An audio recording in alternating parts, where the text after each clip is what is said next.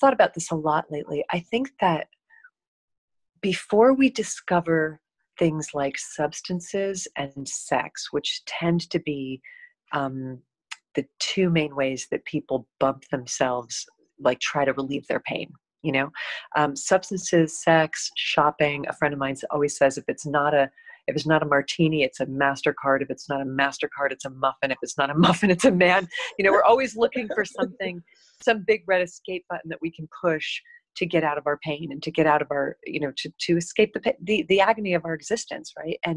But when we were children, before we found all of those other things, many of us, the way that we did it was through spontaneous acts of creativity, through making dolls, through drawing, through coloring, through playing, through inventing stories with our friends.